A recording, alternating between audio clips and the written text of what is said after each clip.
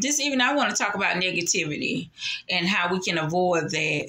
I'm thinking that anybody that's getting loud with me to walk away, anybody that's trying to argue, walk away, anybody that's trying to be negative, walk away. I'm thinking kind of like in that thing is the best thing to do for me. And also, you know what I'm saying, nowadays you just got to be silent.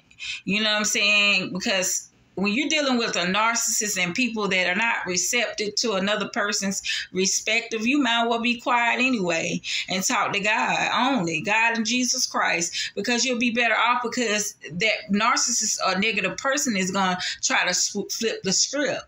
So, you know what I'm saying? But you just go to God in prayer and talk to him about it, and you know, rather than arguing with somebody and being brought out your character to be negative with that person. You know, you get where I'm coming from?